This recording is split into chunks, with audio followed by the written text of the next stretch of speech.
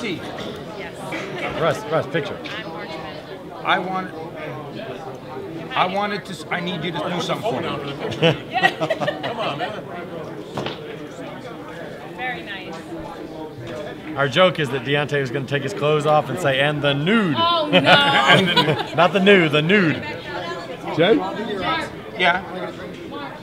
I don't know. I don't know if I can get a drink. I mean, like I got all this to take care of.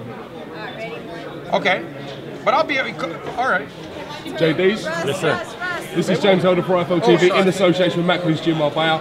With me, I've got Deontay Wilder's manager and trainer, JD. How do you assess today's performance, Jay? I think Deontay answered a lot of questions.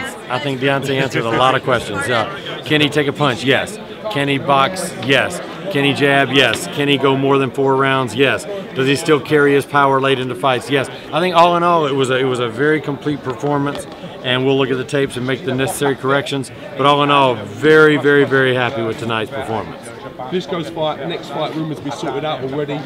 Does that leave probably potentially the biggest, the most potential hyped fight that could happen? Tyson Fury in the making. I love that fight because I like Tyson Fury so much. I can imagine how much fun the press conferences would be with these two guys. And I'm a big fan of Peter Fury. I'm a big fan of Tyson Fury. And it would be, even though the guys would get antagonistic and go at each other in the build-up, I think ultimately we would all enjoy being part of a promotion together. Any qualms about coming back to Britain and defending? No, we would want to do it there. We would want to do it there. You'd want to come back? Yeah. That's the whole fun.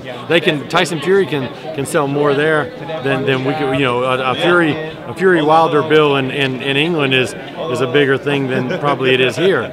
So I would want it there. Could you introduce us to the man known as Cuz, the man to your This is Coach Cuz, Demarius Hill.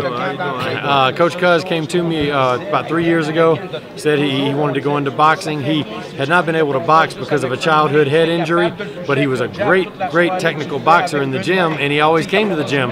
So he was in such good shape, and he had such good skills, it was just a natural that he would start teaching guys. So we brought him on board with Team Wilder, and it's been just a fantastic fit. He's the young guy of the group, and he's in charge of the Sky Golden Glove boxing team. And I thought I had a good Golden Glove boxing team with the record we have, but Cuz has even surpassed that. So he's got good young guys coming up you're going to hear from, just like you're hearing from Deontay Wilder. How proud are you guys of Deontay Wilder at this moment? Man, I couldn't be totally proud. He's done the work, and he deserves it. So thank you for giving IFL TV a good time. It's a great pleasure.